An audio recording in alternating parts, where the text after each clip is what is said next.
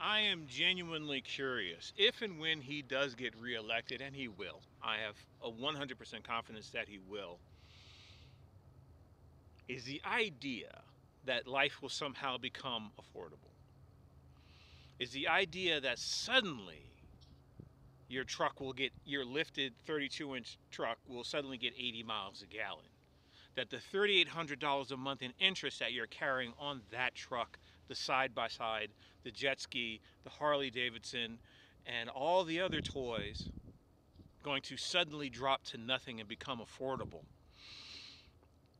Maybe I'm crazy. Is your rent going to suddenly drop and be affordable? Is your paycheck suddenly going to come up to snuff and make it so you can afford all the things you need? Or is he going to be like any other politician before him and do more of the same? What do I know? What do I know?